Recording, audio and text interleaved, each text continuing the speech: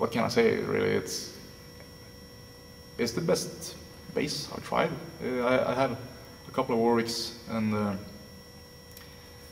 they're all super good, and this one is perfect.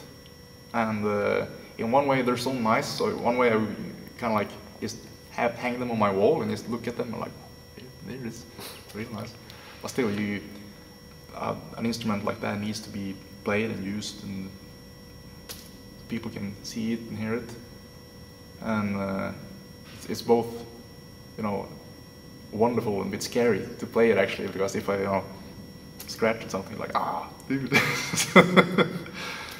And no, it's for me, it's by far the best instrument I can play on, and I like the shape.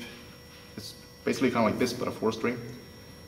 I mainly play 4 strings. I really like that, and the shape and the playability and everything, and the sound.